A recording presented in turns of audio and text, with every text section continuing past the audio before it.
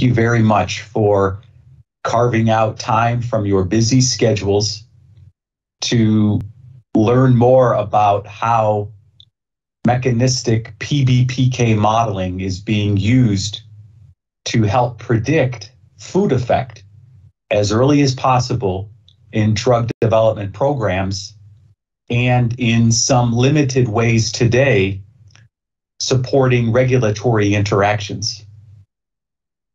What I'd like to do over the course of the next 45 to 60 minutes is provide you with an overview of the current status from a regulatory perspective, go through the evolution of food effect prediction strategies, talk a little bit about a couple case studies, and wrap up with some next steps and conclusions. We will follow the presentation with a live Q&A session. Sit back and enjoy.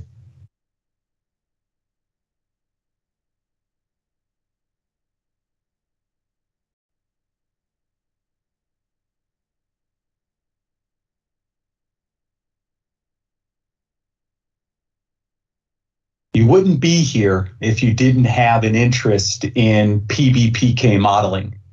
And boy, is it a great time to have that experience and skill set.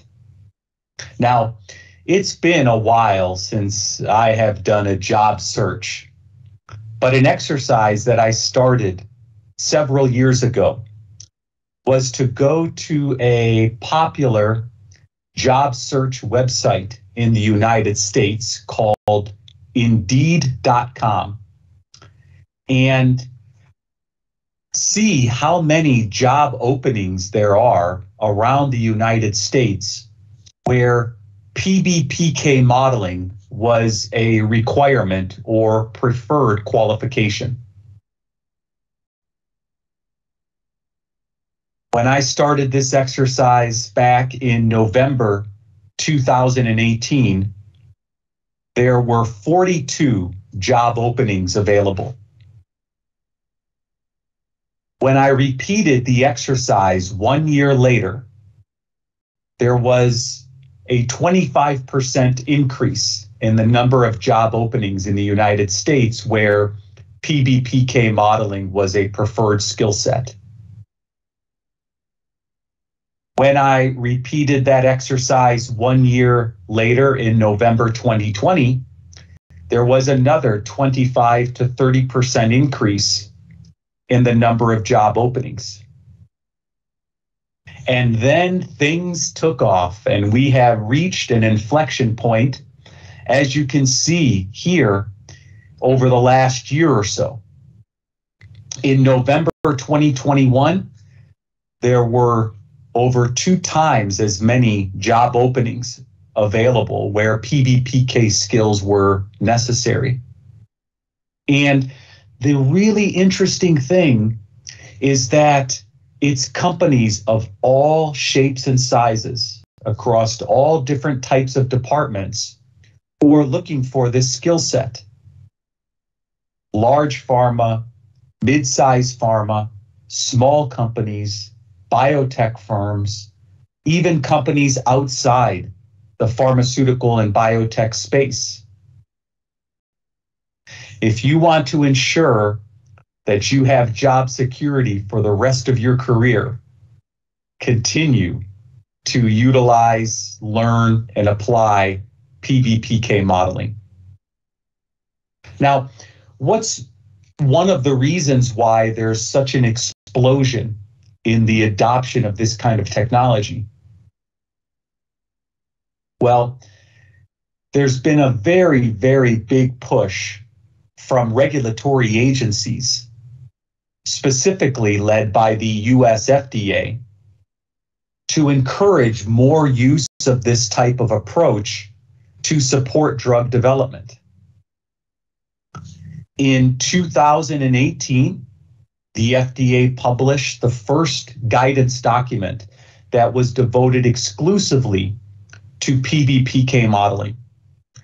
where they did an excellent job of outlining what are some of the steps and the requirements for developing the PBPK model and reporting on the results.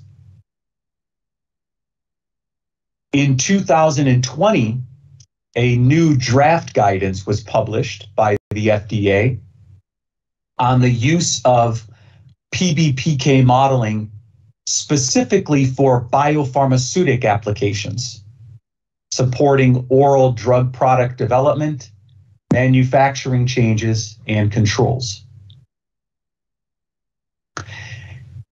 About 1 month after, another draft guidance was published, this one on the evaluation of gastric pH-dependent drug interactions with acid-reducing agents or proton pump inhibitors. And in this draft guidance, there are specific sections which reference PBPK modeling and simulation. What about food effect? Unfortunately, in the draft guidance published in 2019, when I did a search for PBPK in the guidance, there were no hits which appeared. However, that doesn't mean that you shouldn't think about how you can apply PBPK modeling to support drug development when it comes to food effect predictions. We know that during the course of drug development, food effect considerations are going to need to be made as early as possible. When we start to prepare for our IND and get ready for our early phase 1 studies with our simple formulations, we're going to have to do a food effect study to evaluate whether or not we're likely to see a positive or negative food effect. As we progress further into development and start optimizing some of these early formulations, it may be necessary for us to repeat those food effect studies. And as we're getting closer to filing our new drug application, or if we're going the 505 B2 route, there may be another request to perform a food effect study with our marketed formulation. The strategies which have been proposed by your peers in industry are to try and conduct these food effect studies as early as possible.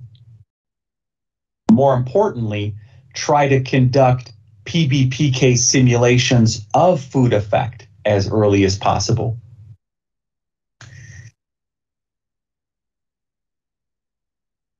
There may be opportunities to apply PBPK modeling to waive additional food effect studies if, as we're optimizing formulations and preparing our marketed product, if those changes are minor. And this is where, especially in collaboration with the FDA, we have these opportunities to engage in scientific advice meetings to talk about the proposed changes to the formulation, and with the FDA determine if they are minor enough where they could be supported, the food effect study results supported by PBPK modeling and simulation. And there is evidence from some of the publications which have come out from the FDA over the course of the last 2 years.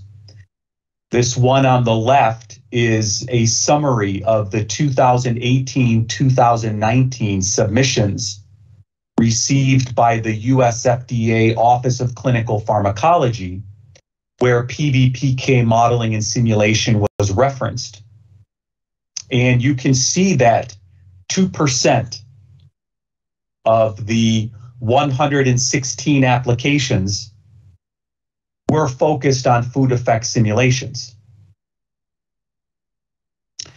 In 2021, the FDA Division of Biopharmaceutics published an article summarizing over the course of a 10-year period the applications that have been received specifically focused on biopharmaceutic applications. And you can see that there are a couple of cases where the effect of food was simulated and supported in these guidance, in these applications from the sponsor companies. In both the applications reviewed by the Office of Clinical Pharmacology and in the applications reviewed by the Division of Biopharmaceutics, the food effect simulations were used to support those minor formulation changes and could be in some cases used to waive those food effect studies that are typically required.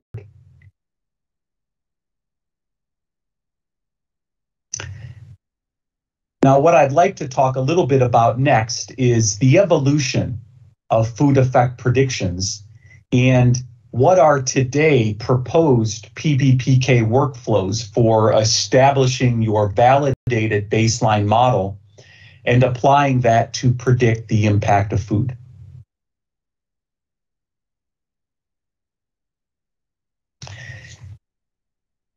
Over 15 years ago, there were quite a few evaluations performed to see how well could the biopharmaceutical classification system, BCS, be used to predict both the likelihood and the direction of a food effect.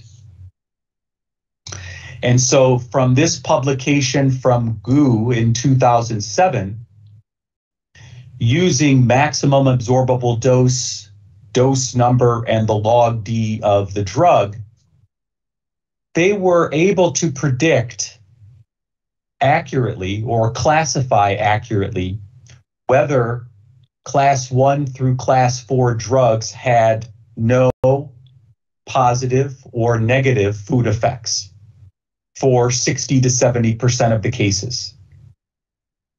This is not bad. So just based upon, again, BCS criteria, solubility considerations, permeability considerations, approximately 60 to 70% of the classifications could be predicted well. Was there a food effect or not, and whether it was positive or negative? No quantitative measures, though, just simply yes or no, food effect, positive or negative. Some of the early mechanistic food effect predictions were seen back over 20 years ago.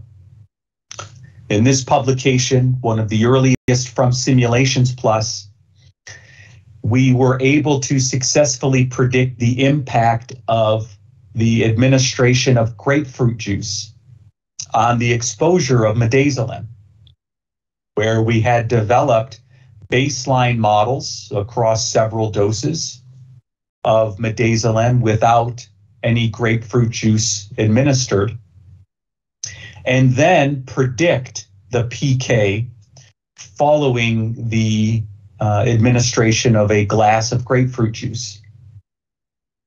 And we know that grapefruit juice inhibits, in some cases, the 3A4 effect of midazolam in the gut, and this increased exposure could be modeled well by adjusting some of those Michaelis-Menten parameters for gut metabolism.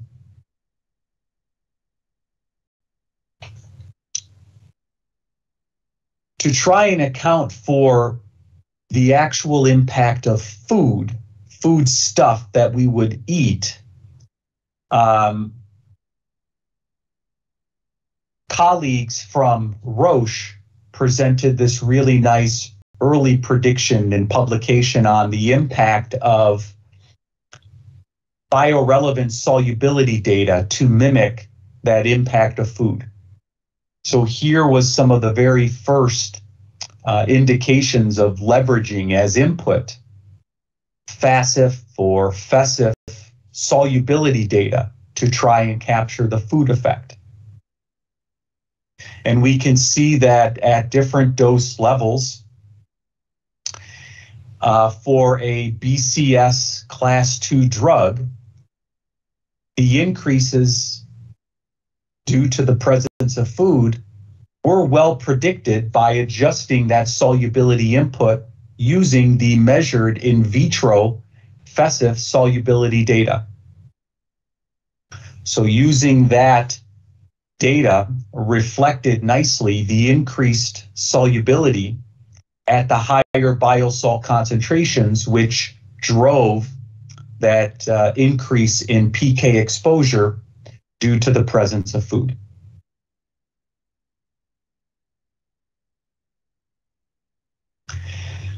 The FDA decided to also try and capture and better understand some of the impact of food in their early research activities with PBPK modeling, and published this article in 2010, which was really not focused just on food effect predictions, but instead about how you can apply PBPK modeling to support quality by design in drug development. And during the course of the case studies presented in this publication, the FDA did capture for carbamazepine at different dose levels the food effects. And from some of the results in this snippet of a table from that publication, you can see that these food effects were predicted well across doses and different formulation types, whether it was suspensions, immediate release tablets, or extended release tablet or capsule products.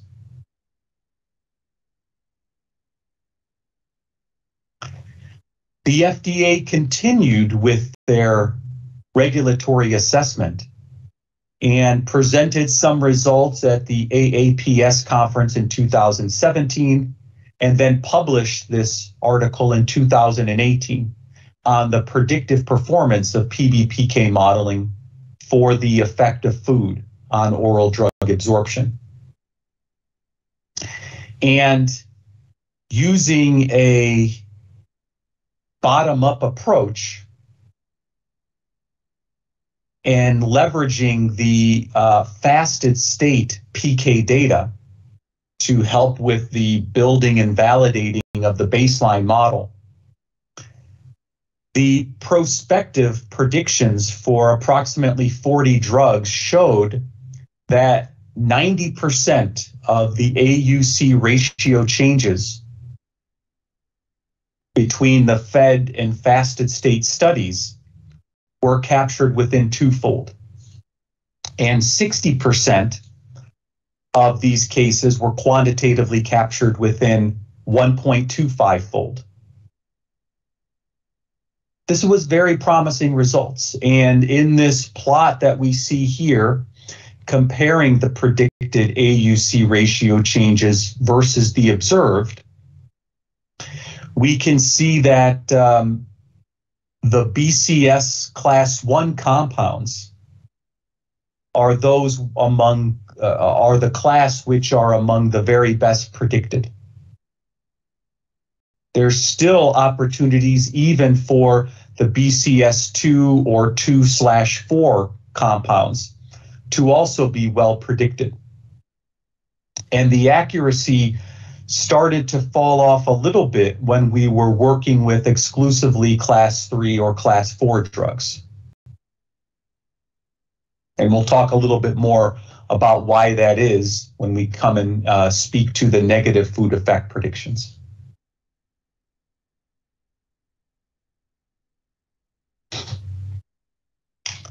To try and build up more momentum behind the use of PBPK modeling to support food effect projections, the GastroPlus user group published this excellent summary publication, this review article, where authors from a number of different companies submitted case studies.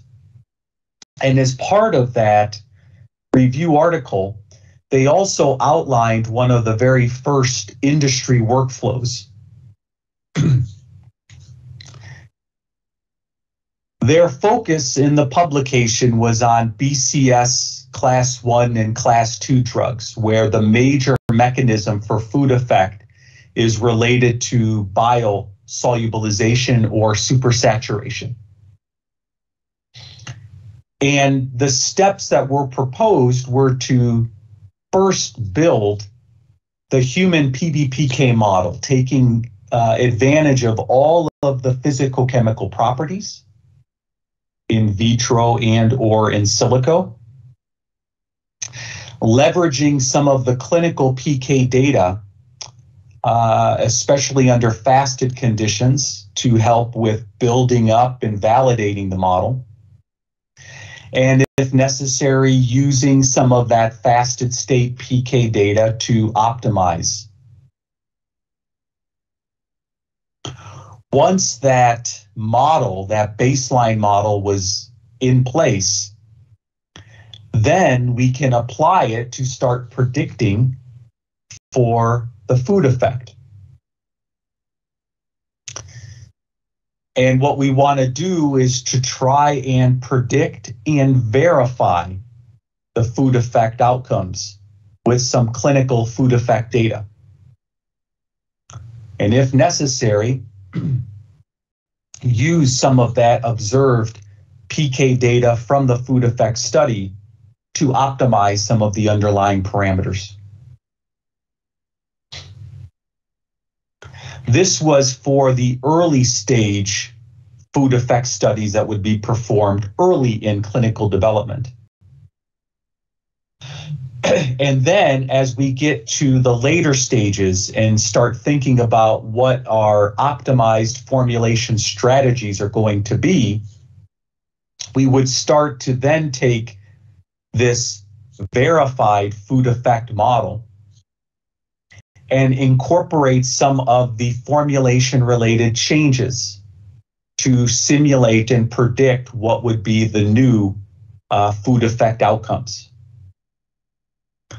The goal for us was to try to see if we could mitigate the food effect if necessary, or when confidence is high, predict the food effect for market formulations and see if we could leverage some of those simulation results to inform the drug label.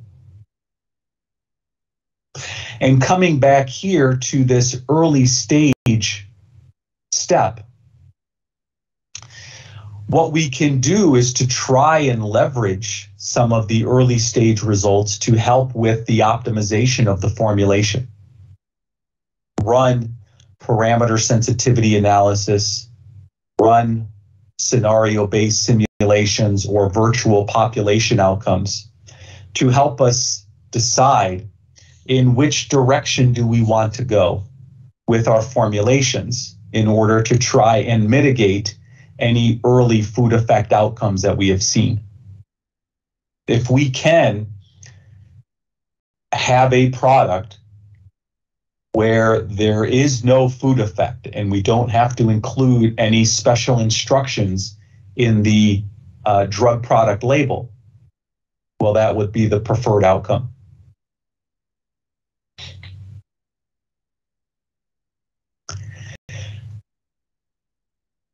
Building on some of that work that was published by the GastroPlus user group, an IQ consortium working group was formed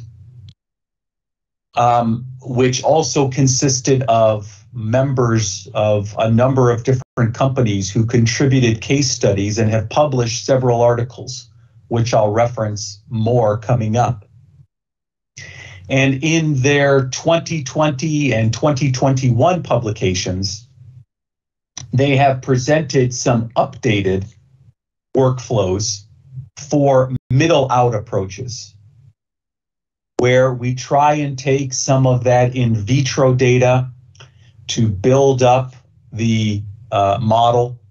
We'll try and take some of that fasted state PK data to help with the validation stage. And then we'll also try and take some of that early stage food effect data to help with a middle out approach.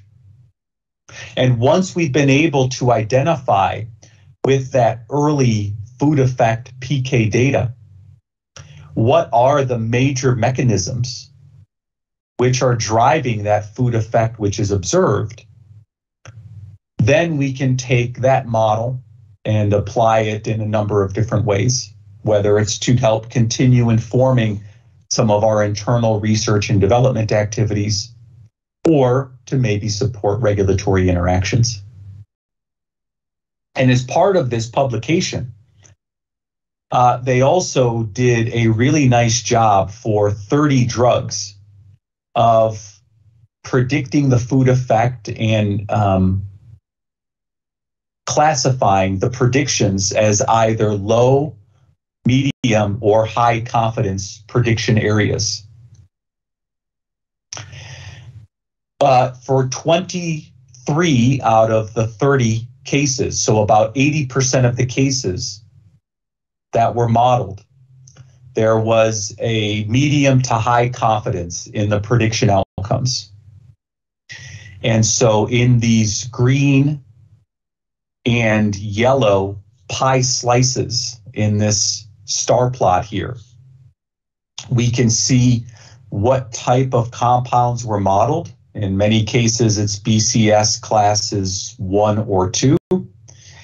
And what were the mechanisms for the food effect, which in many cases will be related to the either solubilization of drug based upon bile salts, the gastric emptying effects, or so on.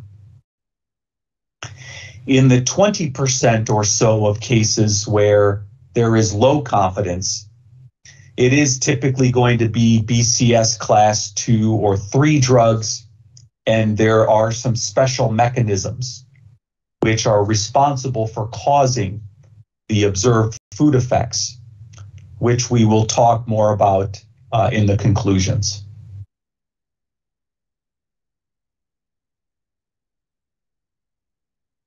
So there's been a nice evolution in our abilities to be able to predict food effect. And this has been something which has been published on many times over the course of the last few years, especially.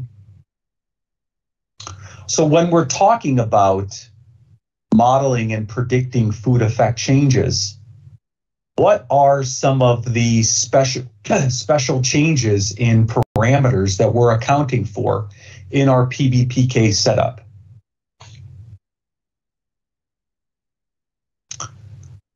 When we account for the impact of food on the change in GI physiology, at a high level, some of those changes are going to be gastric and small intestine volumes, changes in the pH, both in the gastric and upper intestinal environments, delayed or longer gastric emptying, higher bile salt concentrations, and higher mesenteric and liver blood flows.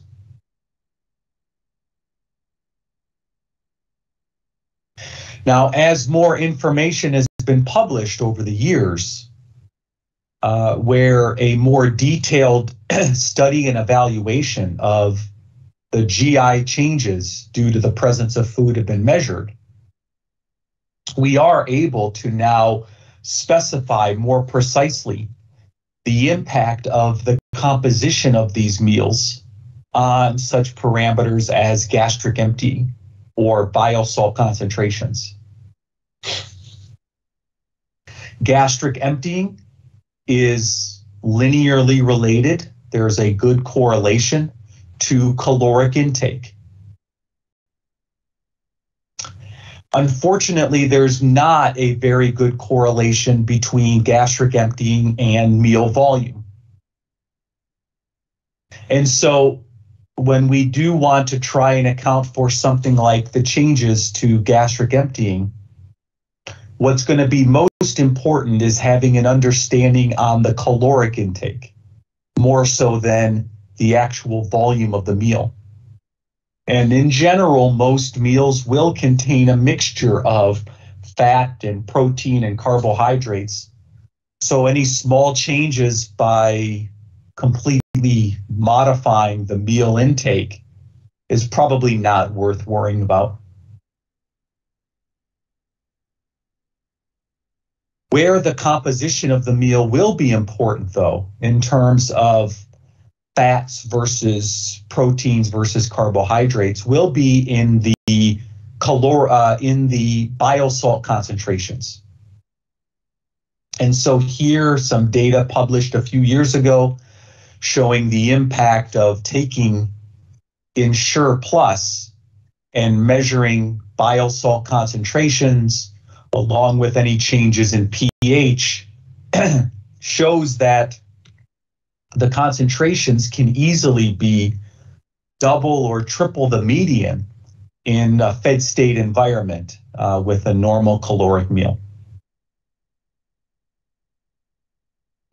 And so now compiling a lot of this information, the changes to gastric emptying, the changes to bile salt concentration based upon caloric intake and or the composition of the meal, commercial software like GastroPlus has become more intelligent. And there are now opportunities to be able to select when you want to simulate for the food effect, what is the caloric intake and what is the percent of fat content in that meal.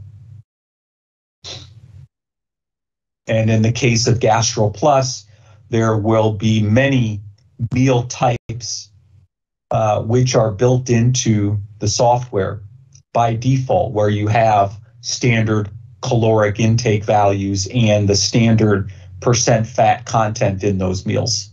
Or, as mentioned earlier, you have the opportunity to specify a very precise meal if you know caloric intake and or fat content. And this will then impact things like gastric emptying and bile salt concentrations.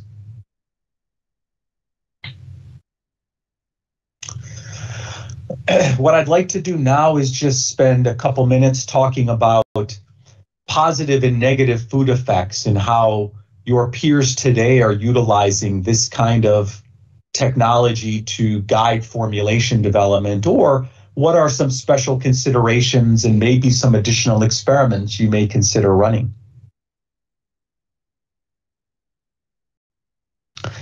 In 2014, friends from Novartis published a really nice article talking about how they apply PBPK modeling to formulation development to try to mechanistically investigate the impact of food and see how they could leverage some of that investigation to potentially design and assess different formulation strategies. The compound that they evaluated was still a live project for them, still in development. It's a BCS class 2, class 4 drug, which has low solubility that is pH dependent, and we can see that illustrated here on this solubility versus pH plot on the right. It had moderate to high permeability, so this is where the class 2, class 4 designation comes into play.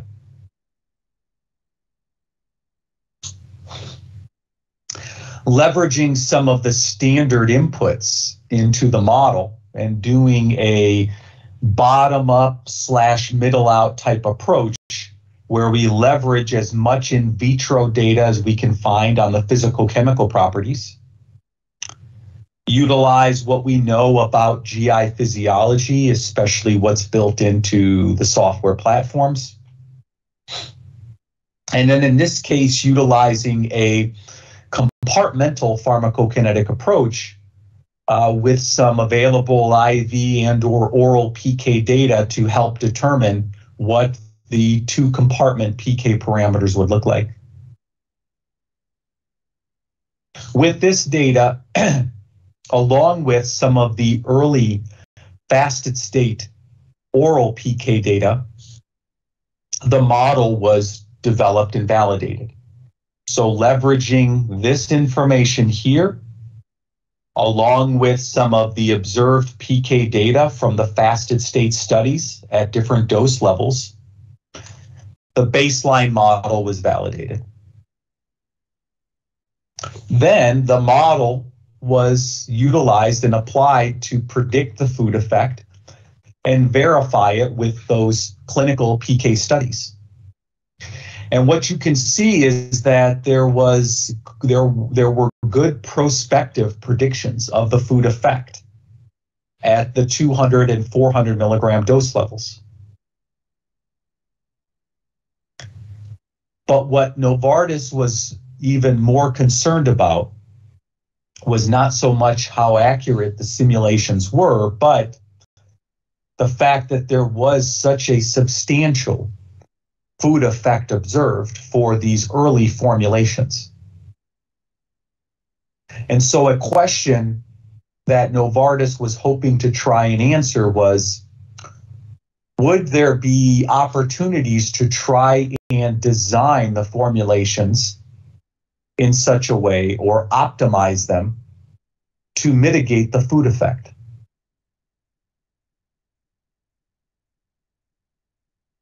And so there's opportunities to set up a design of experiments type approach in these modeling and simulation platforms like GastroPlus to see through combinations of formulation parameters we control, whether it's particle size distributions or particle shapes or precipitation times or dose volumes, dose amounts. Are there ways in which we can try to design out or mitigate that food effect? So following the design of experiment simulations, these sensitivity analysis plots were produced. And what we see here are the results under fasted and under fed conditions. Here, in this 3-dimensional sensitivity analysis plot, we have the fraction absorbed on the z-axis with the dose and particle size on the xy axis. And as long as we can design our particle sizes into the nanometer range, we will have complete absorption across the entire clinical dose range.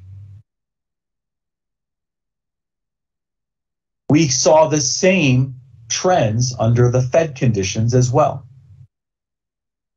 So as long as Novartis could design a nanoparticle formulation,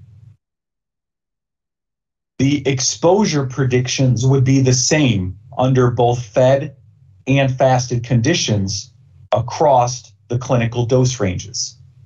There was an opportunity to be able to mitigate that food effect. So API, particle size reduction, was one option. These results were further validated in virtual bioequivalence trial simulations, where a fasted versus fed crossover study was performed. And what we can see in the population outcomes is that with a D50 in the particle size distribution of 10 nanometers, the fasted and fed simulation results are bioequivalent. They fall within the 80 to 125 range when calculating the Cmax and AUC ratios between the fasted and fed conditions. Now, unfortunately, Novartis, as the drug development programs continued for this compound, decided that manufacturing these formulations down to the nanoparticle range was not going to be cost effective. And so they ultimately continued with a standard micronized formulation in order to get the drug approved and have special labeling instructions or special dosing instructions in the drug product label. But this is a really nice case study showing how you can today begin to leverage PBPK modeling and simulation early in your drug development programs to set or identify formulation strategies to mitigate a food effect which is observed. Now, what about negative food effects, which are a little bit more difficult to mechanistically predict? Here's a really nice publication on the impact of food on the disintegration and dissolution of a BCS class 3 compound. So this was for the drug trospium HCl, which is extremely hydrophilic with a very, very high solubility and a very low permeability. So the researchers here, which included Professor Gordon Amidon, one of the pioneers in biopharmaceutics, measured the solubility, disintegration, and dissolution of different trospium HCl formulations with different HPMC or GWAR content levels in the formulations. So with different disintegrant levels or polymers. And what we can see is that as the viscosity of these products increased, the solubilities decreased, the disintegration times increased, and the dissolution versus time decreased as well. These changes in viscosity were thought to try and mimic what would be some of the changes in gastric emptying. And so could we leverage some of this in vitro dissolution data that we measured for these different formulations which have different levels of excipients to try and capture the food effect for trospium?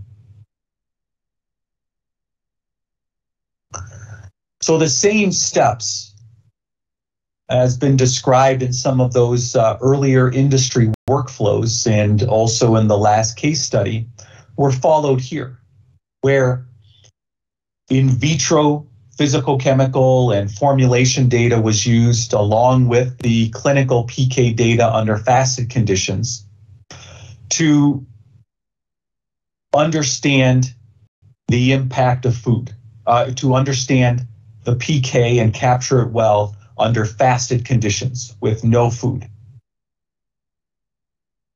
And once we have that validated model in place, then applying it to do a purely prospective prediction of the food effect using some of this in vitro dissolution data for these different formulations to mimic the viscosity effects seen with food. And what we can see here is that directionally, the predictions are good. We are able to capture that negative food effect with confidence. But the extent, the quantitative impact was over-predicted compared to what was ultimately observed. So this prospective prediction from the fasted state PK model that was validated does capture the negative food effect, but not to the extent which was observed. So what could be some explanations for this gap here between the prospective prediction and the observation? Well, there was some additional work published talking about the impact of ion pairing with bile salts, which can modulate intestinal permeability and contribute to the food-drug interaction. So trospium, with its formal charge, would bind to the bile salt that's present under fast conditions and form an ion pair, which would lead to improved absorption across the intestinal membrane. When food is present, there is an interruption of this ion pair formation. And so the trospium, with its low permeability, does not form the ion pair with the bile salt because of this competition or interruption. And with food, the trospium, with its formal charge, has that low permeability and will have reduced absorption.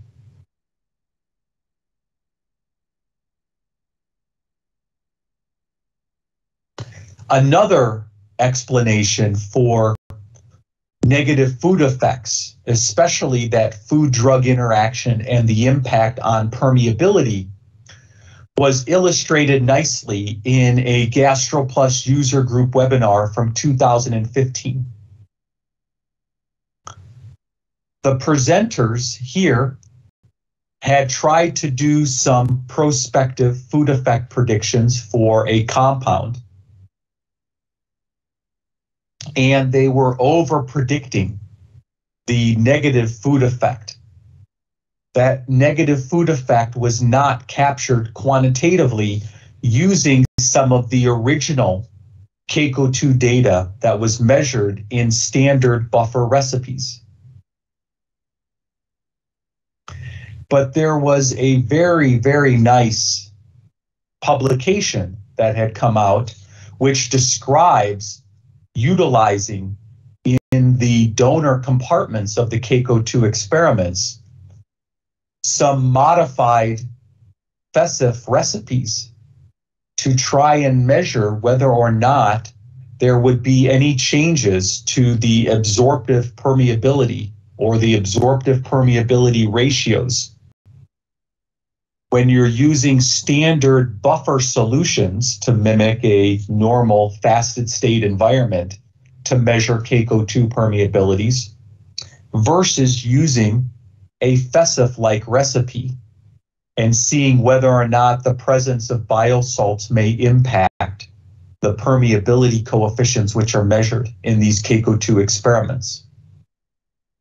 So the presenters in this webinar did those experiments, and with the ratio of the biorelevant PAP in the FESIF to FASIF environments was applied, the simulations of the food effect were captured extremely well.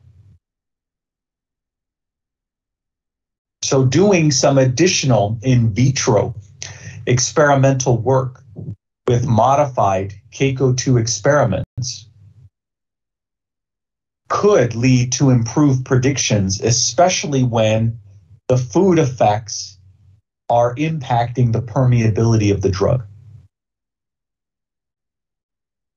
And in another conference, there were some additional presentations given and outlined talking about some newer experimental designs to try and measure those changes in permeability values or permeability or absorptive fluxes,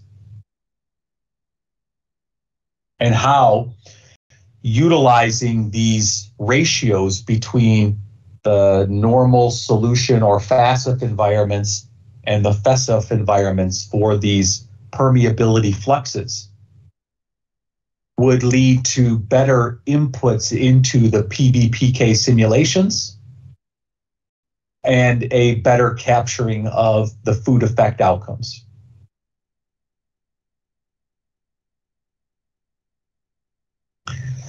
So we've just talked about some case studies where we can take some of that in vitro and fasted state PK data and have it be applied to predict food effect outcomes.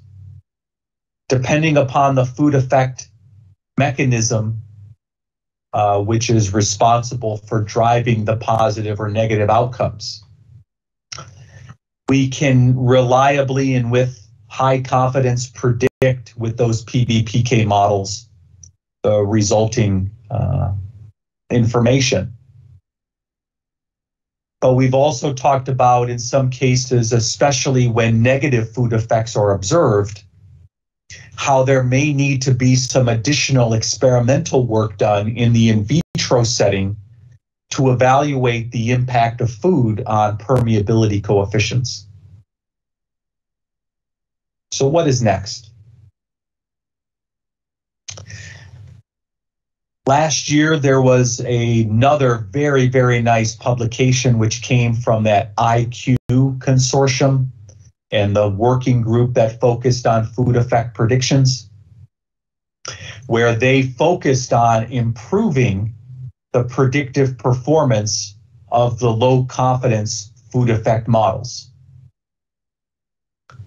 And they outline in the publication areas for companies like Simulations Plus to focus on over the next few years, trying to understand better the impact of food on stomach or gastric solubility, and maybe considering some FESF state stomach solubility measurements to use as input into the models.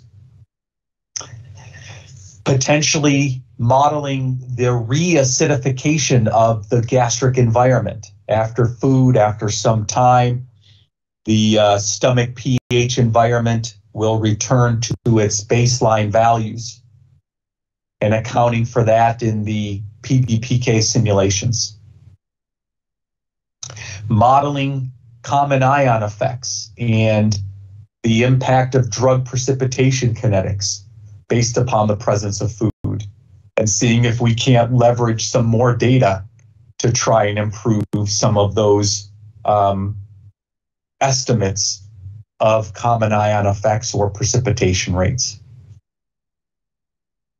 And then there are some longer term research projects which require collaboration between software vendors, industry, regulatory agencies, and academia, including modeling the spatial effects as drug is transiting along the GI tract more accurately, the hydrodynamics of food or hydrodynamics of the drug interacting with the food as it's moving along the GI tract and the impact that can have. And then the interactions of food with the enzymes and the transporters themselves for which some of these drugs are substrates. So there's still work to be done, but we are talking about just 20% of the cases which have been evaluated by industry in several publications, and also to an extent regulatory bodies as well. So we're close. We're close. The confidence in PBPK predictions of food effect is increasing. And the application of these models does help early on. Please try to apply these approaches as early as you can to help understand the strategies that you might be able to take with formulations, and to also help identify and understand better safety risks, especially if you're going to need to consider things like the content of meals, the dosing frequency, and so on in the labeling instructions. Identifying through mechanistic PBPK simulations what will be some information that can inform drug product labels. There are some real opportunities today to be able to leverage the PBPK simulations to maybe waive some food effect studies that occur later in development. But these are only going to be available if you're making minor formulation changes. And this is where it's strongly encouraged to engage with the regulatory agencies as early as possible about the state of your current PBPK models, the models that you have already developed and validated with the existing in vitro and preclinical and early stage clinical fasted state studies, and outlining what are these formulation changes you plan to make and what your modeling and simulation strategy is going to look like. So be prepared in your discussions with regulatory agencies and make sure that you have outlined a good modeling and simulation strategy plan. There is still work to be done. There's improvements in both the modeling mechanisms and the experimental techniques which are going to be needed. There might be some additional in vitro studies that we would recommend you run in order to better understand that interaction of food with properties like permeability, for example. And as more work continues to be published, showing the validation and the verification of these food effect results, the regulatory bodies will continue to gather, will continue to try and harmonize on suggested workflows and acceptance criteria. And this will give everybody around the world more guidance and confidence in the approaches that they take going forward.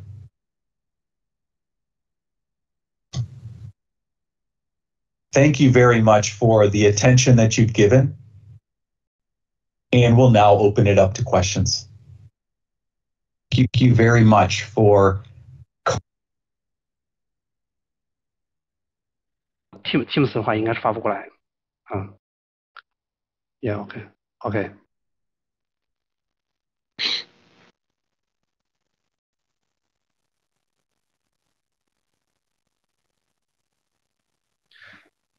OK，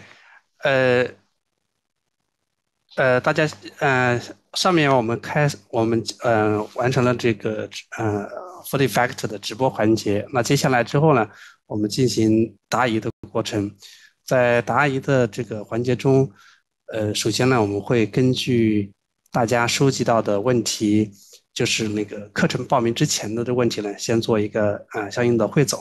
那大家在这个过程中呢，如果有别的新的问题呢，也可以在那个小鹅通的问答窗口中，然后发过来，然后我们会在线上会及时的来进行回答。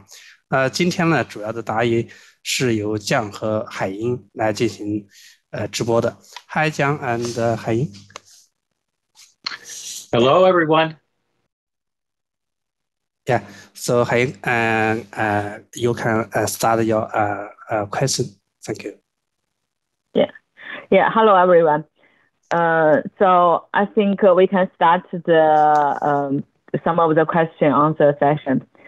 I think, John, maybe first we can go through some of the questions related with the submission. So I think these 4 questions are really similar, or we could combine them together. So the main question will be, so does the regulating agency such as the FDA or IMPA like currently approve mechanistic model for predicting food effect? And also, is there any case study about the regulatory agency waiving of the food effect clinical studies through PBPK modeling? Yeah, John, could you give some explanation or answer on such type of questions? Yeah, thank you, Haiying, for the question, and thank you for to the audience member who submitted it. I do believe that there is lots and lots of interest in applying mechanistic PBPK modeling to support food effect evaluation, and not only from a research and development perspective, but also from a regulatory interaction perspective. And as you saw in the webinar, the industry is pushing very, very hard on the regulatory agencies by providing lots of case studies and lots of evidence showing when we can have high, moderate, or low confidence in the prediction capabilities with the PBPK models for food effect. And today, the guidance recommendations do not fully support providing PBPK simulations for food effect interactions. However, depending upon the complexity of formulation changes that you may make, and this is from an earlier slide in the presentation as well, where I highlighted where during the drug development process you will need to consider conducting food effect studies during drug development. There is a requirement to conduct the food effect studies when you make a change to your formulation as your drug development program is advancing from phase 1 to phase 2 to phase 3 studies, and you're starting to settle on your marketed formulation. If the formulation changes that you are making during drug development are minor, and the definition of minor is not completely clear yet, but the FDA is open to having a scientific advice meeting to help explain what a minor formulation change would look like. If that formulation change is minor and you have a validated PBPK model in place, which has been validated using both fasted and some earlier fed state PK data, you may have an opportunity to waive any additional food effect studies which might be required based upon the minor formulation changes you've made. So there is an opportunity today to use PBPK modeling and simulation to waive food effect studies for minor formulation changes as your program is advancing through drug development. And there are some cases, examples include the panobinostat and soridative compounds, and I will put those drug names in the chat window in 1 second. But there is evidence where PBPK simulations were used in the supporting documentation as part of the NDA submitted to the FDA. I think maybe I so can give some brief summary in Chinese. 虽然就是现在 FDA 的这个 guidance 指导意见还并没有完全支持用 PBPK 模型来预测这个 food effect， 但是工业界现在是比较积极推进这个模型的预测。首先在药物的这个研发阶段，然后是 FDA 实际上是建议你用这个模型来预测，然后模型来预测 food effect， 尤其在这个 phase 1、phase 2、phase 3， 然后还有一些情况，比如说是你有一些剂型的变化 formulation 的变化，尤其是对一些这个变化比较小的比较 minor 的，现在FDA 并没有明确的指导意见，什么情况下是一些这个 minor 的一些变化，但是你可以可以组织和 FDA 之间的一些这个 scientific 的这个meeting， 然后如果认定为是一些比较小的变化的话，那可以根据你所建立的 PBPK 的模型，尤其是你 PBPK 的模型已经是经过这个验证的，用比如说这个空腹情况下 fasted 的情况下，还有以前的其他剂型下的一些这个 fed condition， 这个有食物这个餐后情况下的这个 PK 模型，来也经过验证的 PBPK 模型，那样的话，你就是对于你的新的这个剂型的情况下，然后你的这个这个 food effect 这个 study 有可能是被waive 掉的，然后这样后面会给一些这个这样还提到了2个药物，然后他后面会给大家这个药物的名字，然后这个药物的这个提交的这个审批过程中，他们就增加了，他们就包括了对用 PBPK 模型对这个餐后的预测。OK， John, do you have anything else to add? Not to that question, Haiying, no. Okay, yeah. Okay, I think yeah， 具体说来就是说用 PBPK 模型是，如果你是经过验证的话，然后是有一些模型，就是说有一些这个food effect 临床研究是可以被 waive 掉的，尤其是说如果是和这个 formulation 这个 change minor formulation change 相关的话，是可以这个被 waive 掉的。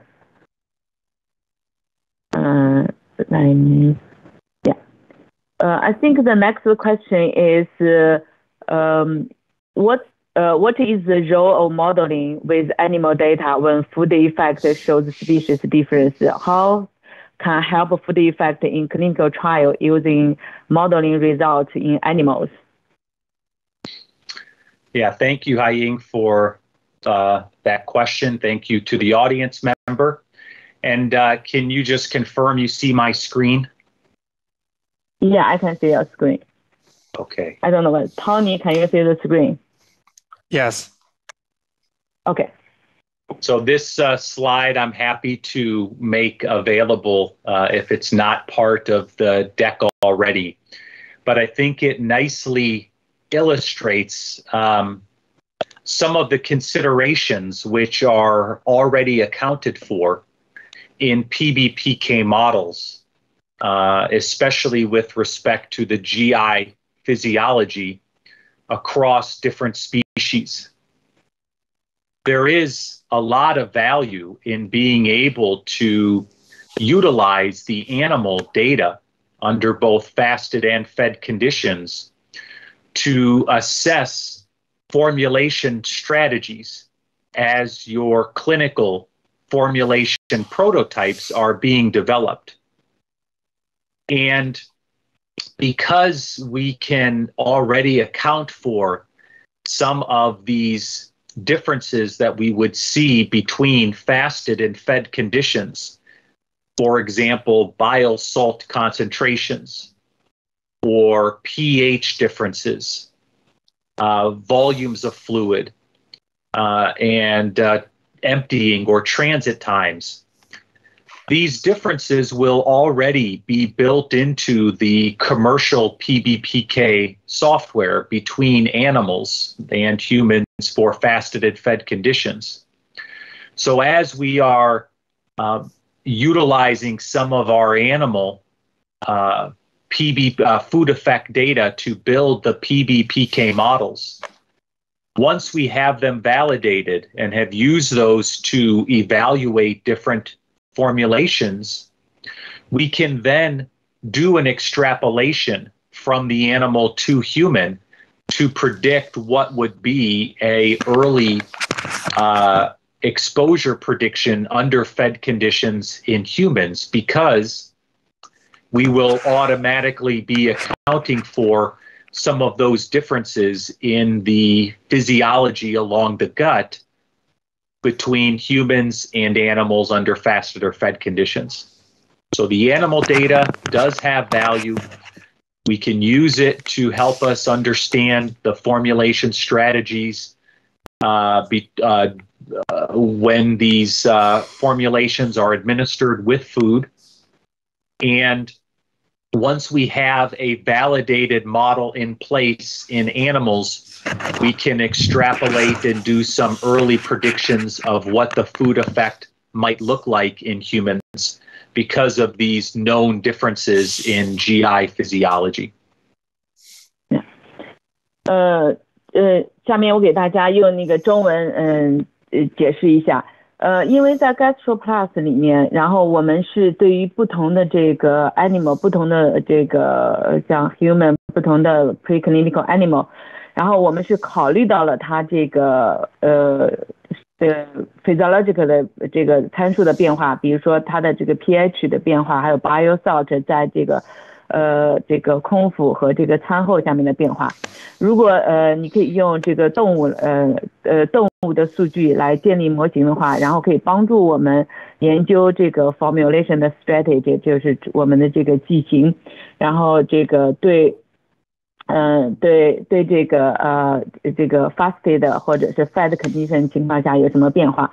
如果就是说这个动物的模型可以很好的这个就是说建立好了很好的预测这个它的这个餐后的这个吸收和这个 PK 的模型的话，那也就是说我们就可以再用同样的这个模型这个外推到这个到 human 的情况下，到这个到 human 的情况下，因为它所有的这个生理学参数的变化，我们在这个模型中都已经考虑到了，然后我们只需要转换一下这个我们所用的这个不同的这个 species， 从那个动物然后转化成这个人，然后它所有的这个生理学参数在这个肠道内的生理学参数实际上我们都已经考虑到了。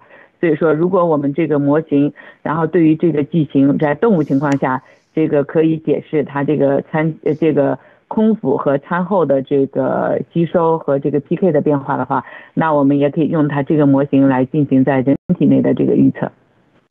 Yeah. Yeah, let me show the next question. Yeah.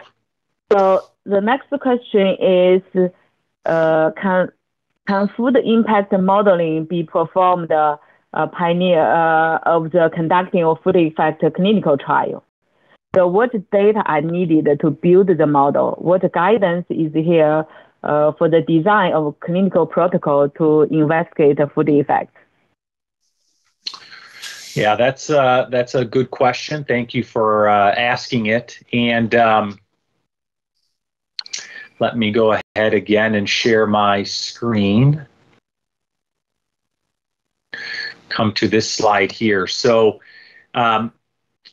in the publication from the IQ consortium, the working group focused on food effect modeling, this gives a very nice outline of the steps involved for developing your model to try and predict the food effect. And it all starts here at the top by leveraging your available fasted state PK data and using that to validate and or optimize the model. So it all starts here with your fasted state PK data to have a good baseline PBPK model in place. With this fasted state PK data, our goal is to try and predict the Cmax and the AUC within the bioequivalence range as a target. And if we are not able to do that, the publication does a very nice job of offering some suggestions for how to optimize the baseline model in order to have more confidence in the food effect predictions that you're going to generate. So they offer some different strategies about what sort of simulations should you run, like parameter sensitivity analysis, and what type of parameters should you focus on, whether it's precipitation kinetics or permeability or solubility dissolution. Once we have that baseline model developed from the fasted state data, then what we can do is apply it to predict what the food effect will look like.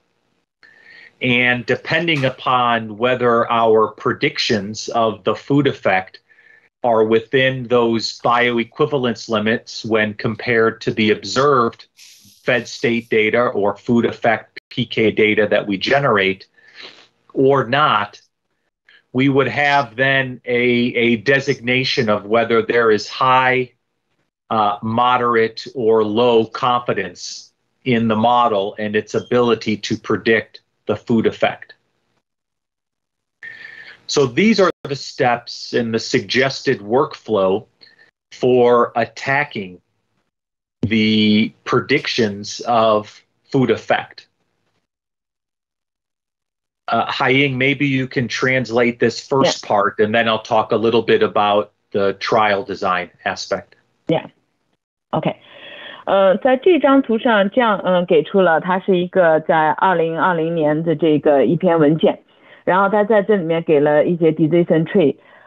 首先我们如果要建立模型来预测这个餐后的这个 PK 的话，首先我们也要建立一个这个 baseline model， 一个基础模型，然后这个模型我们也是要基于在这个空腹情况下的 PK 模型PK 数据来建立。首先我们要看在空腹下面这个 PK 的模型，我们是不是在这个这个 Cmax 和 AUC 在这个 BE 这个数据之类的。如果是它不能满足这个 BE 的这个要求的话，在这个中间的这幅图上面，它给了一些在一些不同的情况下，我们如何的去改进这个模型，比如说它是不是有沉降，是不是对于它这个溶解是有问题，然后你可以这个在这幅图上面，它也建议了，就是说有一些这个不同的这个模拟你可以进行，比如说是一些这个参数的敏感性分析，然后这样可以帮助我们建立一个就是经过验证的，比如说比较有 confidence 的一个这个 PK 的模型。然后建立好这个 baseline 的 PK 模型以后，在这个空腹情况下，那我们就可以进行这个餐后的预测。然后对于餐后的预测，它也是基于这个餐后的预测和这个实测值之间，它这个是不是在 BE 这个range 之内的。如果它是在这个之内的话，我们定义为它是有这个 high confidence 的。如果没有的话，然后我们也根据不同的这个要求，我们可以看到把它归为这个PBPK 模型或者这个 PK 模型是有中等的这个 confidence moderate confidence 或者是 low confidence， 然后这样进一步进行其他的这个餐后的这个模拟预测。OK， 这样 you can continue. Yeah, thank you, Haiying. If we want to try and utilize our PBPK model to help with some of the trial design aspects,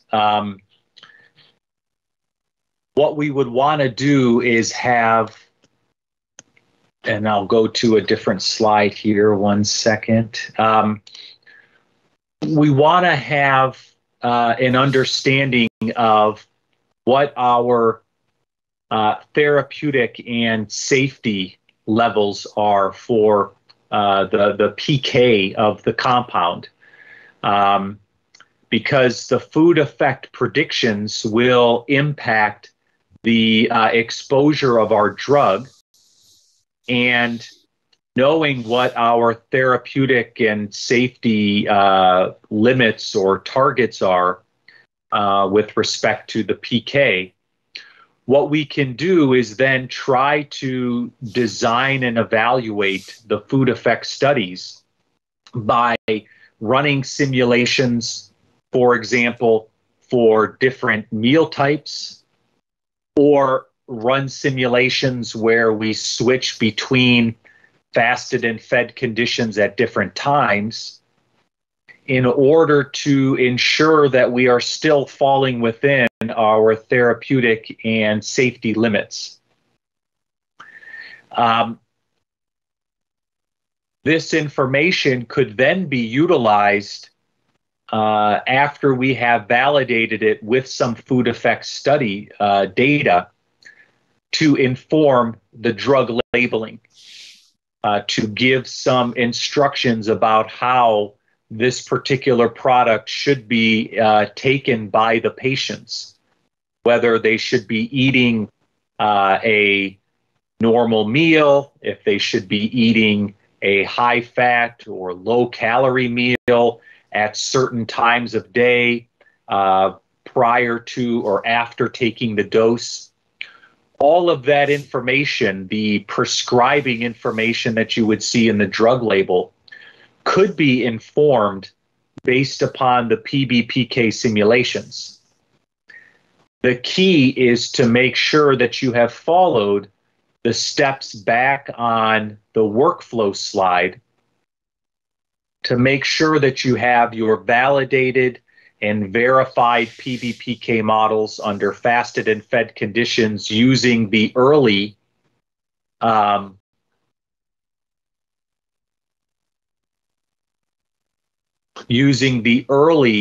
food effect data that is generated in order to then start to inform some of the study design questions when you get into your phase 2 or phase 3 trials.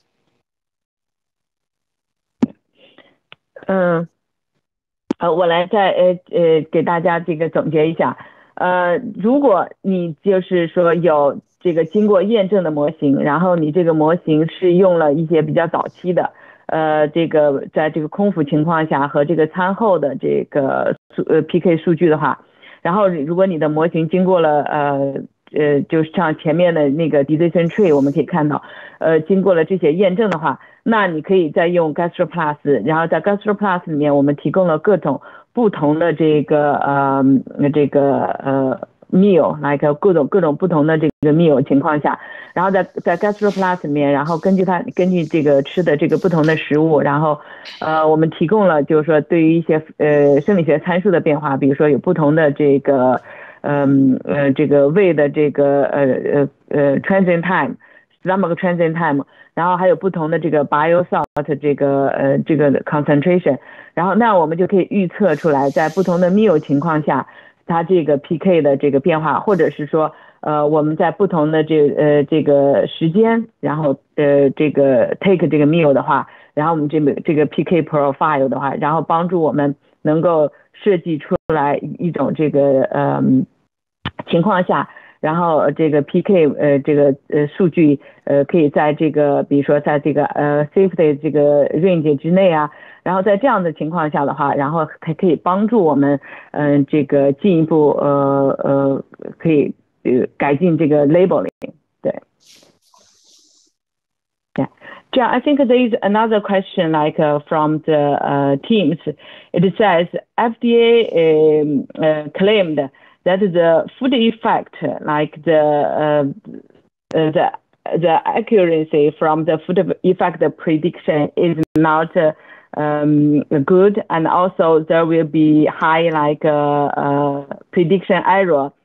So if this is like what the FDA wrote and claimed, so is there any meaning to predict the food effect if we do not have any clinical the food effect to validate the model? Is there any meaning to predict the food effect at the early discovery or development phase? Mm-hmm.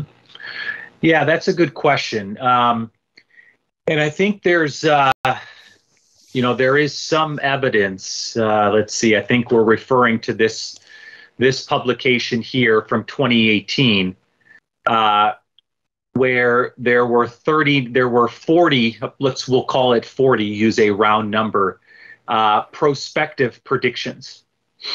And 90% of these were within twofold. When we talk about first in human predictions, let's say not food effect, but when we talk about first in human predictions with PBPK modeling, and we're taking the available in vitro data, and we're taking the available animal data to build a PBPK model and predict first in human exposure, our goal is to try and be within twofold. Here with this food effect data, where we're taking some of the in vitro data, some of the in vivo animal data, or some of the early in vivo human fasted state data to predict the food effect. And in 90% of the cases, so 36 out of 40 of the cases, there is a prediction within twofold. That should tell you that there is value in being able to run these simulations early in your drug development programs prior to performing the first food effect studies. Because you will have good clues, you will have good information. The extent of the food effect may not be predicted as accurately as you would like, but the likelihood of a food effect and the direction of the food effect, whether positive or negative, will be captured very well. And you'll be able to then utilize this information early on to start anticipating what you might need to do, especially from a formulation perspective, to try and either enhance or in most cases try to mitigate or reduce the food effect risks that you're likely to see. So I actually think this is a good publication in support of food effect modeling, especially at early stages of a project. And I think the update that came from the IQ consortium, so the updates that came from industry experts who built 30 drug models and did food effect predictions, looking at all different types of molecules and all different types of mechanisms. Again, we saw in this updated work that there were over 80% of the cases that were predicted with good confidence. And so I think that this publication, the publication from the GastroPlus user group, and even the work from the FDA shows the value of being able to do these predictions early in drug development to help understand what is the likelihood, the direction, the magnitude of an expected food effect, and use that information to help early on try to evaluate different formulation strategies. 这样刚提到了这个3篇文献，然后在这里面我们可以看到这一篇是这个 FDA 的这个文献，它可以看到，对于这个39个例子，这个对于这个 food effect 的这个预测的话，90%它是这个 AUC 是在2倍之内的。然后，如果我们考虑到在这个人体的手预测的话，如果在2倍之内，实际上我们就认为它是很好的预测了。然后我们可以考虑到在这里面，我们根据它这个 in vivo 的这个空腹情况下的数据，还有根据这个模型的一些这个 in vitro 的 data， 还有这个模型之内的这个已经考虑到的这些生理学参数的变化，我们可以看到实际上这个预测是一个是一个比较好的预测了，因为90%都是在这个2倍之内的。然后在后面一篇文献他也提到了，他们也是用不同的这个化合物来进行预测，然后他们也是80%以上都是在这 AUC 都是在2倍之内的。然后在这种情况下，虽然我们知道它并没有给我们一个特别准确的这个预测，但是至少它告诉我们，就是说这个食物可能会导致的某些影响，它是这个 positive 的还是 negative 的，然后我们可以就是说帮助我们如果我们在早期的话进行预测的话，也可以帮助我们，就是说我们可以知道可以在我们进行实验之前，然后它可以帮我们预测到这个食物可能会产生的一些影响，然后这些影响会有多大，可以给我们一些这个预测，帮我们这个就是说并且我们可以用这个模型来这个预测可以如何来减少这个食物的这个影响。OK， 这样 I will come to the next question.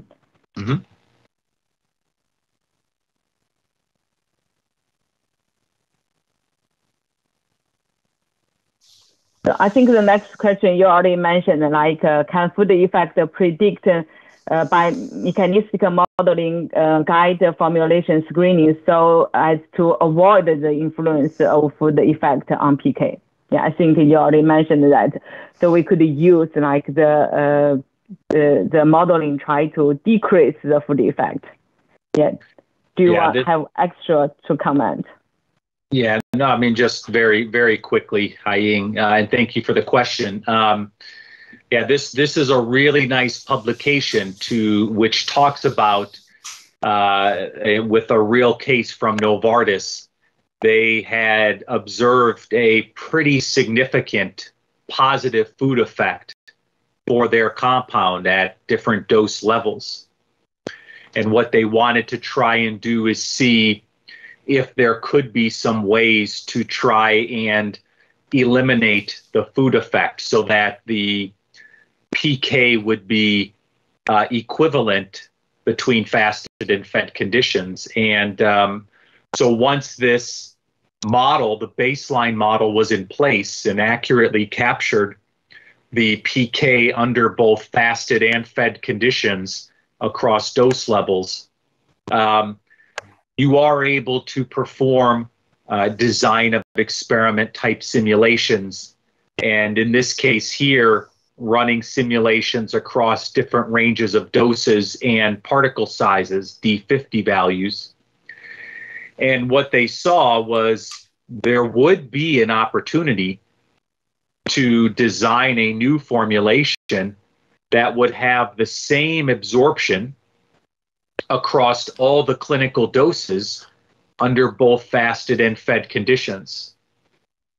The issue here was that the formulations would have to be nanoparticle formulations with small, very small particle sizes.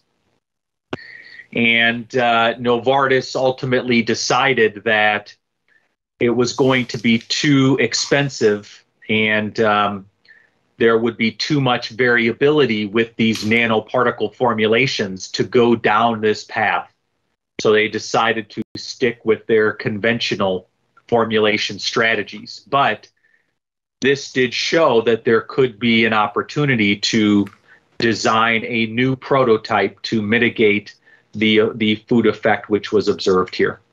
So absolutely, this is a very common application of PBPK models. Once you have a baseline validated model in place predicting both fasted and fed data like this, you can unlock the true power of the model to begin to assess different formulation strategies to try and mitigate it.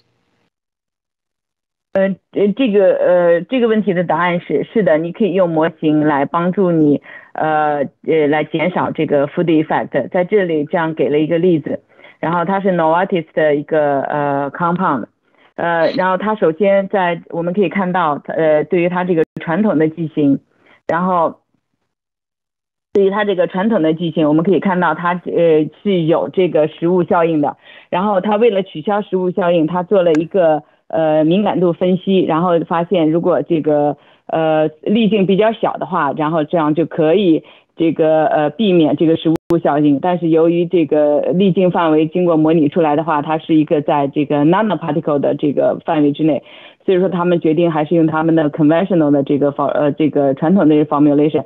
但是我们可以看到，在这个例子中，用模型的话去可以帮助我们去发现有一些这个某一些这个变化，它剂型的变化的话，是可以帮助我们减少这个 food effect. Yes. Let's see the next question. So I think the next question is. How can we optimize the PBPK model when the result of food effect modeling are significantly different from the observed result? Yeah, that's a good question. An example would be, let's see, maybe here. This is one of the case studies that was presented in the webinar where the prospective prediction was able to correctly estimate the likelihood of a food effect and the direction, but it over predicted what the observed PK data looked like. And this is where you would have to perform sensitivity analysis and also try to better understand what is the mechanism of the food effect. In the case of something like this, where there's a negative food effect, we talk a little bit about this theory of the ion pair formation and the interruption of that formation. This would reflect a change that would be needed to the permeability of the drug molecule. So if we were going to be running some sensitivity analysis on this model, one of the parameters we would choose to look at would be PEF, and very likely we would have to try and optimize the permeability in order to get a better match to this data based upon a more comprehensive or thorough review of what the mechanism of that food effect is. If I go to, let's see, back over here, this is talked about a little bit more. This publication from the IQ group, the mechanism of the interaction, whether there's solubilization from bile salts, whether it's the interaction of the food with enzymes or transporters, whether it's the binding of the food to the drug molecule, which will modify the permeability value, whether it has some effect on gastric emptying or GI motility. These are things that we would have to try to understand through sensitivity analysis and some further research in order for us to get some clues about what parameters we might need to optimize in our model in order to predict and capture that food effect well. So understanding more about your compound, the BCS, and of course the various drug properties, and then using something like sensitivity analysis to evaluate whether it's a physiological mechanism, whether it's some interaction of the food with the permeability, the enzymes, the transporters, or whether it might be something else which then needs to be optimized in the model. we'll get some clues based upon what we can ultimately understand and learn about the mechanism of that food effect. 在有些情况下，你这个预测，在餐后的预测是和你的实测值是可能会有差异的。刚才这样也给了一个例子，然后我们可以看到是这个模型很好的预测它这个对于这个AUC 的这个减少，这个我们可以看到它这个 negative 的 food effect。但是我们这个预测出来的这 PK profile 和 observed 之间这个还是有差异的。在这种情况下呢，实际上建议大家是要用这个参数的敏感度分析，因为在这幅图上我们可以看到，它也给出了就是这个食物 food 可能会对这个 PK 或者是对吸收产生的一些影响，某些机理。所以说我们就可以根据就是说首先我们要了解我们的化合物，然后再根据结合这个参数的敏感度分析，我们可以看这个研究具体可能会是哪一个参数引起的变化，比如说它是这个生理学的参数，还是说是由于食物和这个化合物之间的相互作用导致了这个permeability 的变化，或者导致这个酶或者是转运体的这个变化。所以说我们可以根据这个这幅图来根据上面所提供的一些这个有可能的这些机理性导致这个食物的食物和这个化合物之间的相互作用来进行模型的这个参数的敏感度分析，来帮助我们找到优化这个模型的这个方向，具体有哪些模型的参数可能是需要优化的。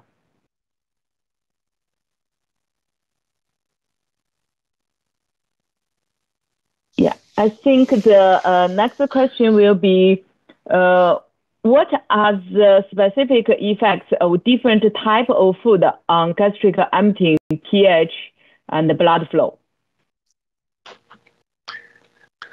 That's a good question. Maybe for that one, I will, let's see. Well, the gastric emptying relationship was shown on one of the slides in the webinar. So here we see, for example, the relationship between gastric emptying and caloric intake, or the calories in your meal. And there is a pretty strong correlation between gastric emptying time and the amount of calories that you ingest with your meal. So this would give you some indication here about how that gastric emptying is likely to be changing with your different meal types. There's also some information that is available showing the differences in pHs and biosalt concentrations with different meal types. This is with a very light meal, just a protein shake essentially.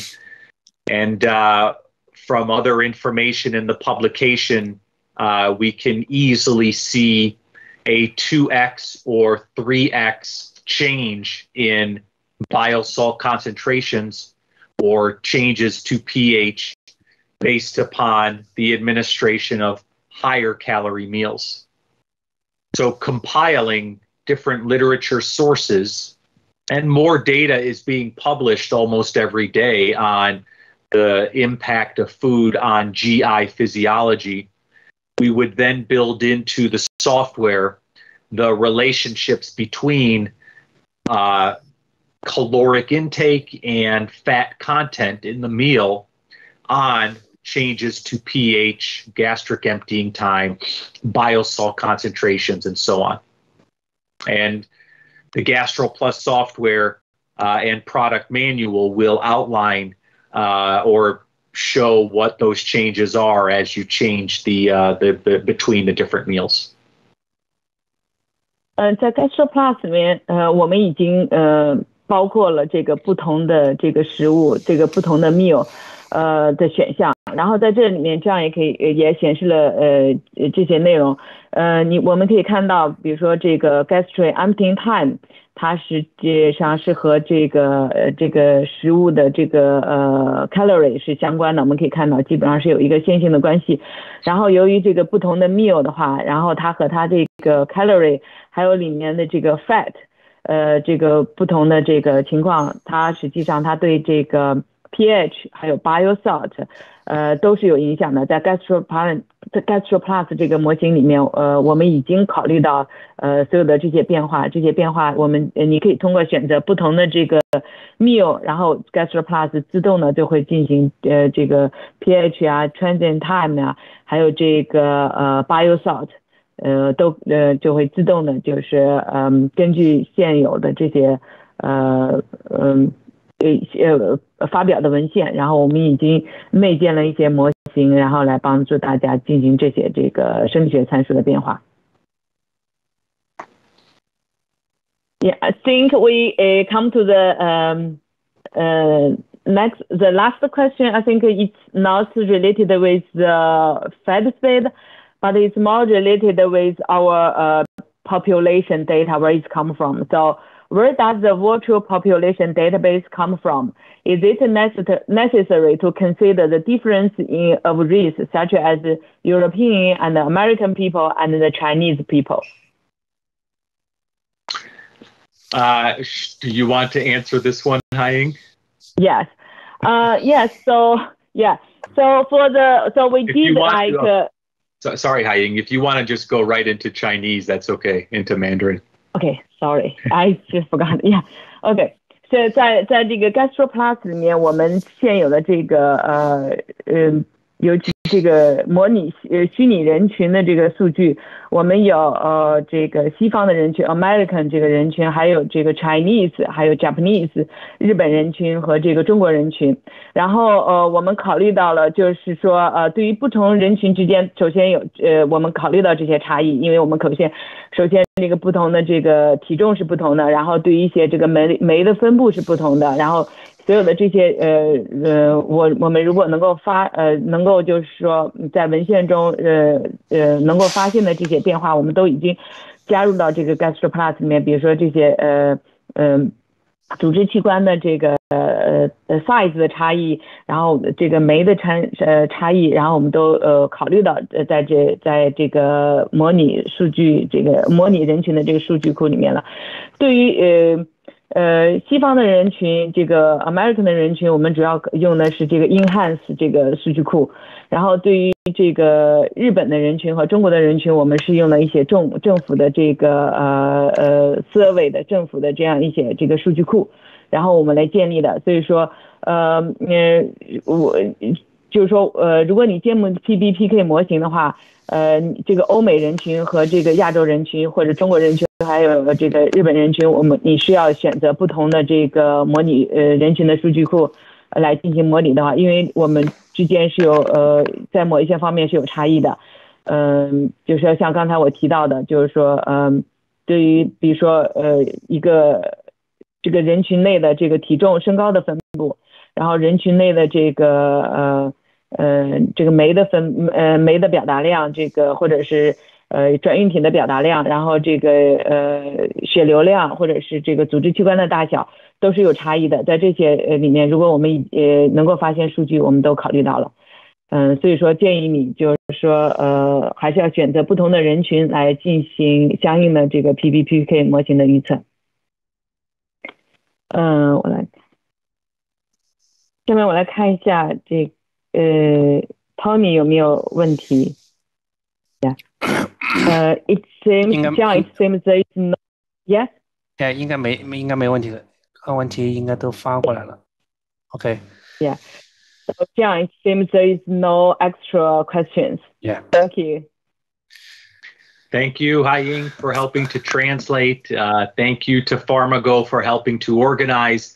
Thank you, everybody, for carving out time from your busy schedules to learn more about the application of PBPK modeling to help support food effect evaluation.